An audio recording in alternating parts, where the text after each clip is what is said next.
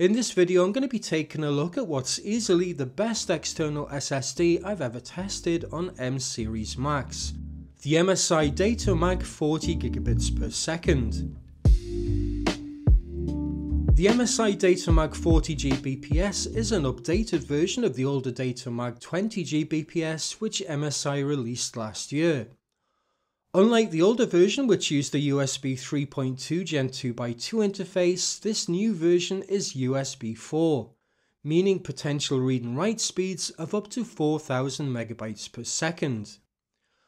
On the back of the box we can see that MSI includes a 5-year warranty, which is well above the industry standard of 3 years. Looking inside the box, first we find two USB Type-C to Type-C cables. One short intended for use with a cell phone and one longer cable intended for use with a laptop or PC. Next we find the drive itself. Peeling off the plastic reveals the brushed aluminium alloy finish. This metal construction really makes this drive feel like a premium product and very solidly built. There's a loop on one corner for a lanyard, and on the back we can see the single USB-C port and the LED activity light. There's also a USB Type-C to Type-A adapter for older computers without USB-C, and finally there are a couple of adhesive magnetic rings, so that if you have a phone without MagSafe you can attach this ring to your phone's case and still stick the drive to the back of your phone. So that's the contents of the box. Now let's take a look at the most important aspect of the drive, the performance. For testing, I'm using my 2025 M4 MacBook Air. After connecting the drive to my MacBook for the first time, we see a pop-up asking if we want to connect Phison USB disk to this Mac. Phison is the manufacturer of the USB 4 controller in this drive.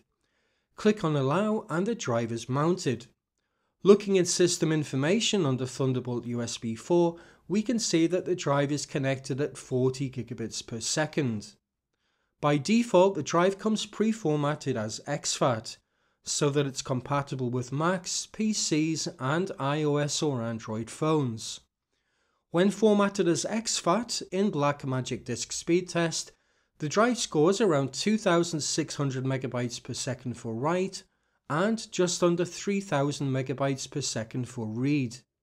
SSDs on Mac tend to perform better when formatted as APFS, so I reformatted the drive as APFS in Disk Utility and ran Blackmagic Disk Speed Test again. This time the write speed was just over 3000 MB/s and the read speed was nearly 3040. For the sake of comparison, here's the speed of the internal SSD on my 2025 M4 MacBook Air. About 1800 MB/s write and 2818 MB/s read. So the DATAMAG 40 is about 80% faster in write and nearly 10% faster in read than the MacBook's internal SSD. Here's a comparison of the read and write speed of the DATAMAG 40GBPS along with some other external SSDs that I've tested. It's more than 4 times faster than the Samsung T7, 3 times the speed of the Xperia Plus G2, and about 3.5 times faster than a Western Digital NVMe drive in a Ugreen USB 3.2 enclosure. For a real-world test, I tried copying my 130.8GB Final Cut Pro library from the internal MacBook SSD to the DATAMAG, and it took 61 seconds, so that's about 2.14 GB/s. That's a little lower than the synthetic benchmarks, but I think the bottleneck here was probably the MacBook's SSD rather than the DATAMAG. As for pricing, I paid €199 for the 2TB version shown in this video, with the 1TB version costing around €129. This may seem expensive, but a 2TB NVMe drive right now can cost in excess of €200 on its own, and you'd still need to buy the USB 4 enclosure to put it in. So this drive's perfect for using with an iPhone to shoot ProRes RAW video, or with a camera that can record directly to SSD, like the Panasonic GH6 or the S5 II. After recording your video, you can just plug the drive straight into your Mac and edit the footage directly on the drive. Overall then, this is a very well designed, extremely fast and versatile drive which is highly recommended, especially for anyone who has to work with large files on a regular basis, like content creators or videographers.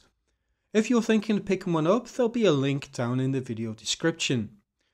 That's it for this video. If you have any questions, put them down in the comments below and I'll do my best to answer them. That's it for now, thanks for watching.